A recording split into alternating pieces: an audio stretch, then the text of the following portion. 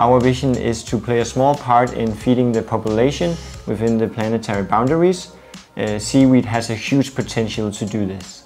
We are based at DTU Aqua in Nykøbing Mors. Here we are surrounded by some of the leading seaweed specialists and some of the leading seaweed science in Denmark, where we are having our hatchery and where Peter is also working.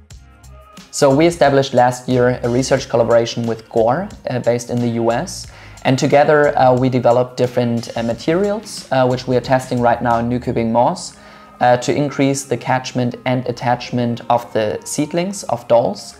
And so far we gained a lot of traction with promising results. So a big part of the SDG landing pad for Clean was to strengthen this collaboration with the Danish innovation centers to ensure that we can collaborate on helping Danish SMEs meet partners and find opportunities in other markets.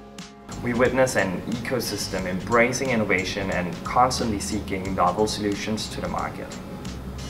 And this is where OceanWide Seaweed has gained a lot of traction from big corporates such as Gore, and this has opened up the door for exciting new collaborations.